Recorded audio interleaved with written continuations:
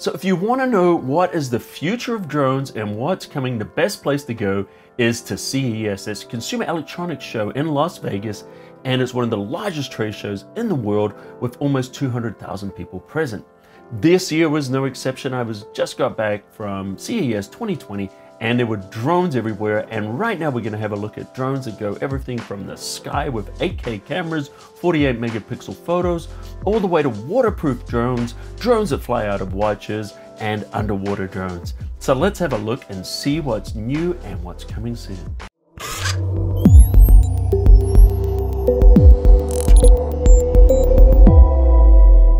And the leader in drones, DJI, had nothing new to show at CES this year. They were mainly showcasing the Mavic Mini. Now, PowerVision were really showing off their waterproof drone by flying it under a waterfall consistently for the entire show.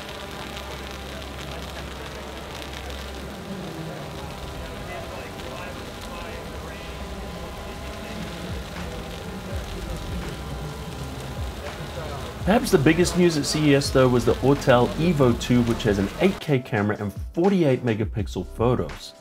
Coming out in 2 different models. Let's take a look.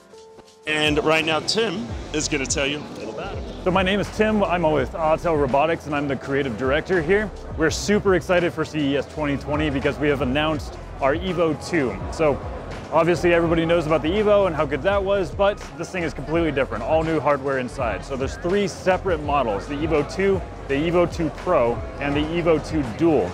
Right here, what I have in my hand is our standard package, it's the EVO II, and this is an 8K camera. It's kind of crazy because 8K usually isn't on a standard package anything, but we're giving you the best that we possibly can right out of the box.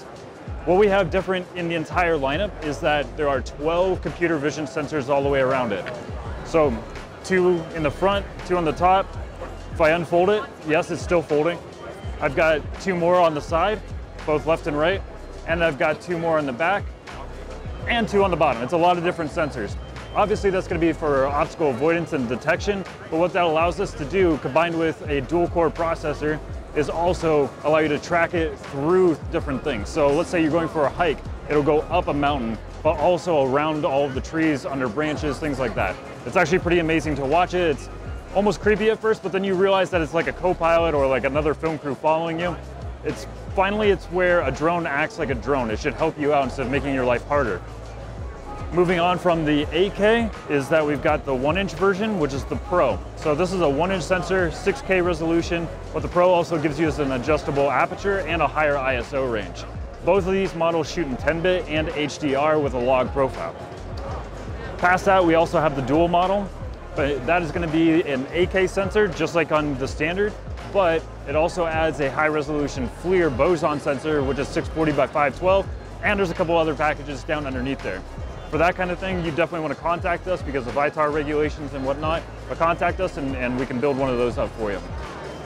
Some other specs too that are definitely top of the line is 9 kilometers of range, so just over 5 miles, and up to 40 minutes of flight time. 35 minutes out of hover, start moving forward a little bit, getting aerodynamics better, and now you can get all the way up to 40. We've been flying it all day in the cage, doing 30-minute, 40-minute demos, and we're using 1 battery at a time. It's pretty awesome.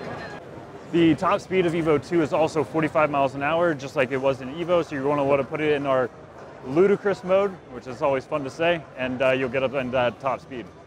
Another great thing about the 8K drone, which is EVO II, is really if you're like a photographer and you want to do large prints, this is going to be the camera for you. Not even necessarily the Pro every time, but it takes 48 megapixels still. So 8,000 by 6,000. We have some massive prints here. It actually allows you to print over 100 inches wide. Internally, EVO II has 8 gigabytes of storage, but it also accepts up to a 256 gigabyte card. One great thing about all of these different models as well is that the airframe is the same. So you can purchase one, let's say you purchase the standard EVO II, and now you want to upgrade into the 1-inch sensor. You can buy just the camera alone and then swap that out within a couple of minutes. So you don't have to send it in to us. They are interchangeable by the user. It takes about a minute, maybe 2 minutes. It's just 4 small screws and a ribbon cable, and you're up and going. Hey everybody, it's Colin Smith here, and I'm at the T-Max booth, and I've got something really interesting. This is a pretty big watch, but inside here is a drone. So all I do is lift this up, and in here is a little fold-out drone. Inspector Gadget. But wait,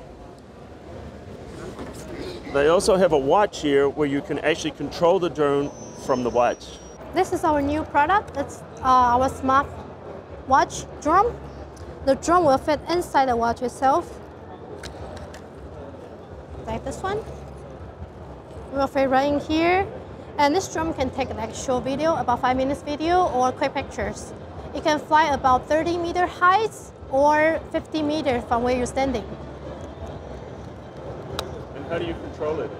You can control either by using the smartwatch that comes with the drone or by your phone apps. So you have to download the app from the App Store. You can also use your own smartwatch to control the drone, but only operate by the Android system. By the phone, you can either use Apple or Android. This is our phone app. It's our control panel. You can control the drone here or take video, photos.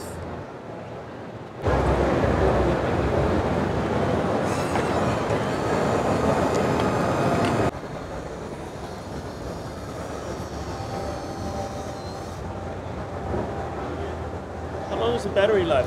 5 minutes. That's why we have a modular battery. Is for easy replacement as needed. And can you fly it outdoors or is it for indoors only?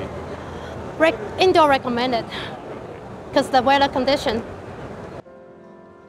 A lot of underwater action this year with all kinds of submarine drones or underwater drones, submersibles, however you want to call them. Really fascinating. They all have these little cables because the signals don't transmit under the water. So of course they need to be tethered so you can control them and send back video. Camera to go up or down. Put it in stable mode. And I can put it into depth hold. And now it'll stay right at that depth.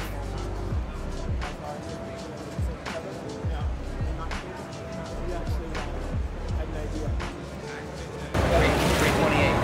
So 100 meters on this one. This one is so $1,200 on this one. And then the battery lasts how long?